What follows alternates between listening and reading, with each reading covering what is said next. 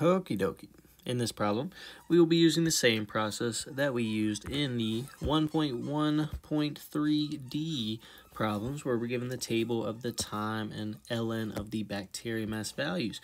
Because in this problem, we are given t values and ln of y values, which they give us 2 points here, corresponding to kind of like the 2 points they gave us in the table version of this problem. So same process will apply. We're finding the slope between these 2 points. So we will simply take y2, 1.191, and subtract it by y1, 0.435, and we will divide this by the change in x values, 3.9 minus 0.3.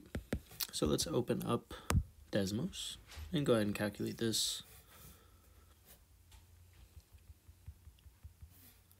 On top, we have 1.191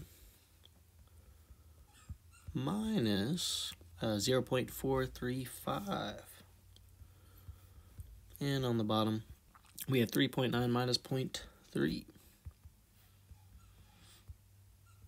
And that gives us 0.21. So that's a positive 0.21.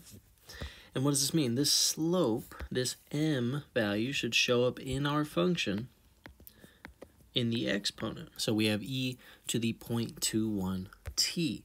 And so that term should show up in our answer. So we look at these answer choices, and really the only one with that as a possibility is B. So we're looking for a positive 0.21, so that's why we can eliminate option C. So it looks like B is our answer, just like that.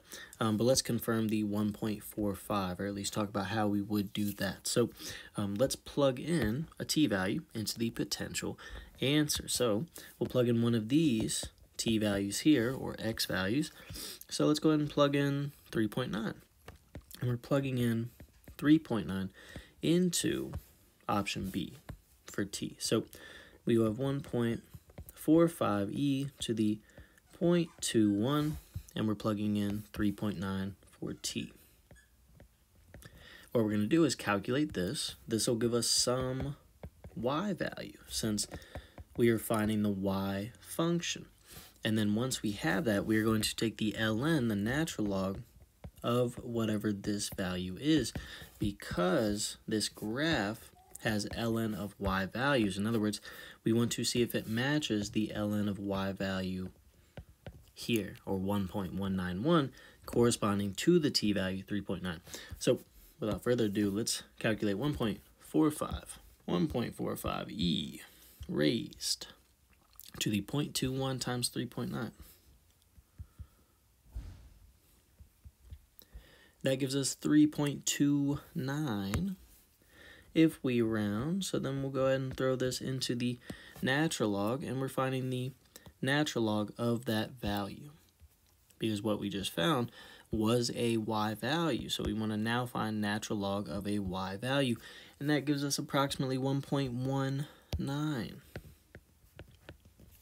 which corresponds to the correct y value of this ordered pair, but that y value is actually an ln of y value, since it's a point on this function.